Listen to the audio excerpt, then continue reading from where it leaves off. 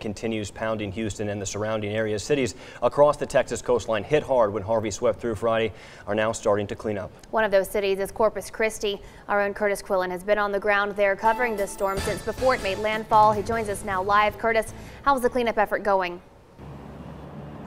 Well, guys, one thing to note is the local energy distributor down here, AEP, says almost 173,000 people in the coastal bend remain without power tonight.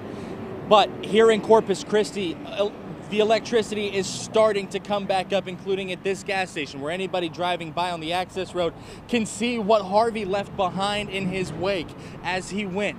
But this morning and late last night, this gas station I'm standing at right now reopened, giving people access to resources they needed: gas for chainsaws, generators, cars, access to food and clean water, because until just an hour and a half ago, the city of Corpus Christi was under a boil water notice, to the point nobody was even able to sell ice. And the reopening of gas stations like this and restaurants across the city is something that two gentlemen we spoke with earlier today are very appreciative of. We've been out of power for about 3 days now. Gas station. This is actually the first time putting gas in about 3 days. So now it's time to help others clean up and be prepared, for the next time.